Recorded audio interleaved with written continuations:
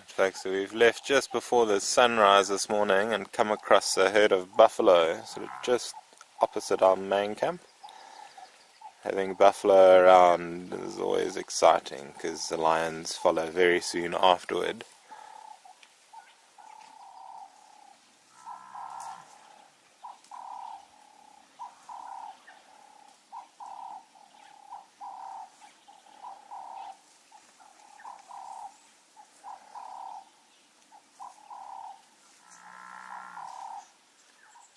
We're out on the eastern bank of the Sand River, just to the south of Mola Mola main camp. These buffalo, it seems, came down to drink opposite our camp last night, moved off a little bit and then settled down for the rest of the evening. And they seem to be just in the process of waking up now, perhaps getting ready to move around and feed. What they normally do is loop to and from the river, as buffalo need to drink every day. Presumably a lot of the waterholes away from the river are starting to dry up, so buffalo coming to drink at the river close to camp will become more and more of a feature in our episodes coming up.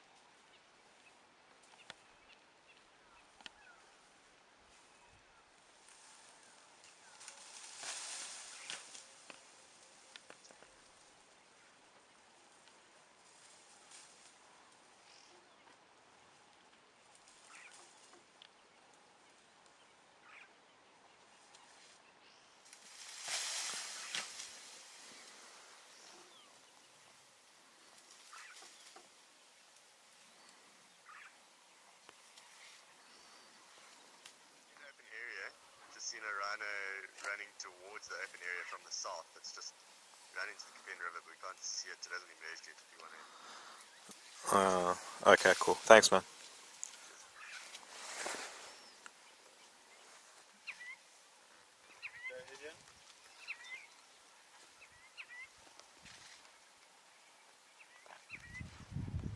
Morning everyone.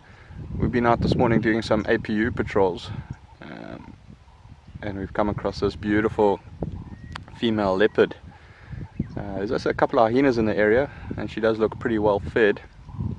So I wonder if she might not have a kill in this area and she's just resting. This is the Imsachweni female. Her sons have featured quite prominently in this series, but this is the first time we've actually seen her. She's extremely recognizable. She's got only one eye, as you can see. An incredible cat. The fact that she raised two sons to adulthood while coping with this disability, as well as keeping herself, well fed. Just an incredible cat.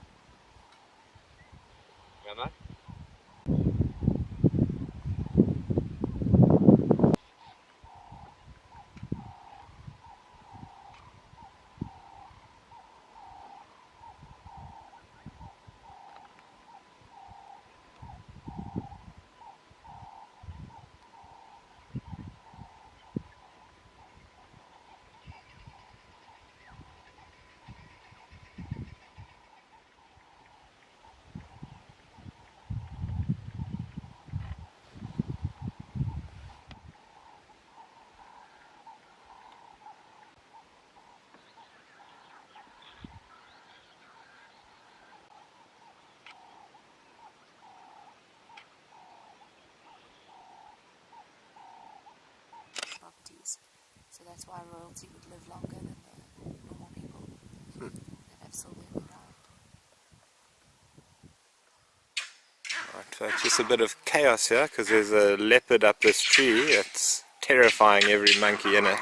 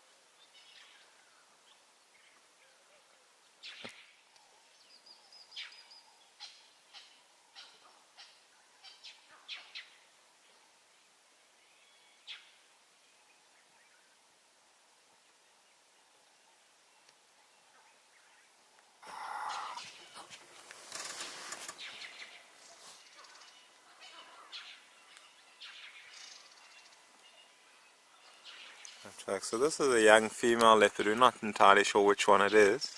The spot pattern seems to be a 3-3 spot pattern. It could very well be the same leopard we saw with the Seperate male the other day. Now that we can see a little bit better, we might get some identification on her and check with our neighbors if they know this leopard at all. Just from how relaxed she is with the vehicles, we can only assume she grew up on one of the reserves.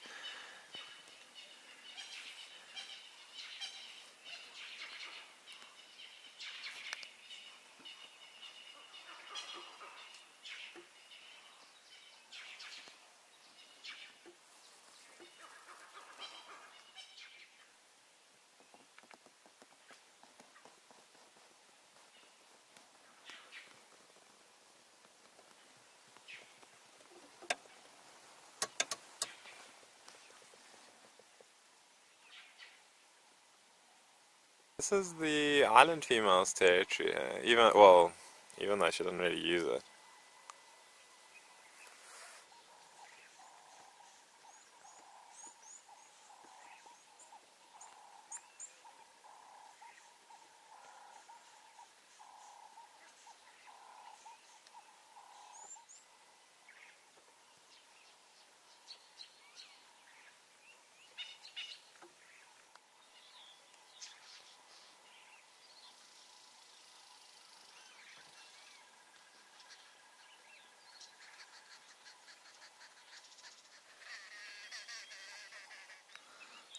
Just managed to see a tail flicking around in the grass there. There's a head popping out. So the river here is fairly wide. Not sure if she'll be able to get across it. She could also be looking for animals to hunt in these reeds, like little bushbuck and some of the water birds. And then we get another large rodent called a cane rat. Not too many of them around, but where she is a type of place that you would find them.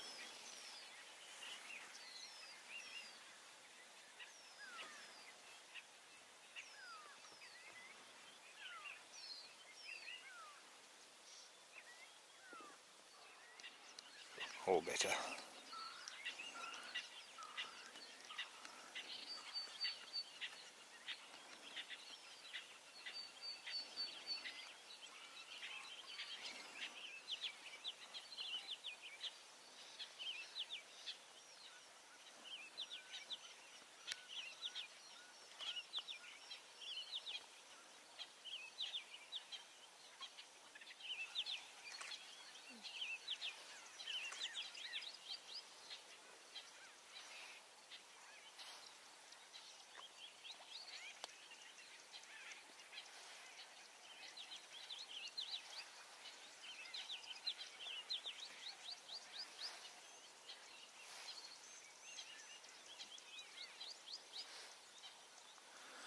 I'm not sure if she's seen something or not, but she's pretty much walked out of the island female's territory and is now in the territory of the Incavani female. It's quite possible this is a young leopard we know as the Plock Rock female, who is actually the daughter of the Incavani female. We can confirm that once we're back in camp, perhaps.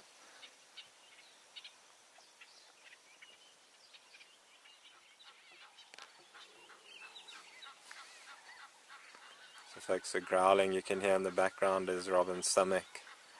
She hasn't eaten in about 3 days, judging by the sounds.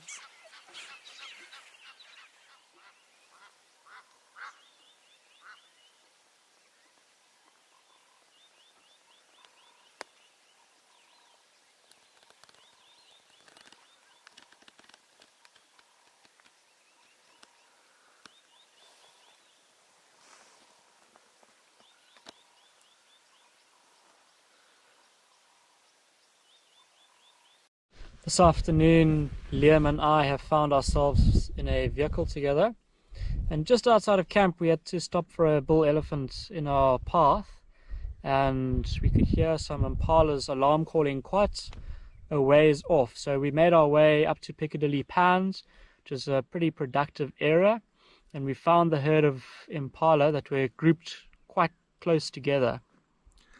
And that can be indicative of a sign that a predator's been in the area, namely a leopard, where the animals will group together. Normally they'll all alarm call at the leopard, and generally what the leopard will do is, if it's been seen, will move away as quickly as possible. But unfortunately for the impala, one of them didn't make it out alive. So what we actually did, because we didn't see the leopard, we were going to just look around the area a little bit more, and because they weren't alarm calling, we couldn't really get a distance or a direction where the leopard was. So we're just going to look at the sort of the bush line next to the pans, and that's when we found or saw the Piccadilly female, and she was dragging one of the impalas towards a shady spot.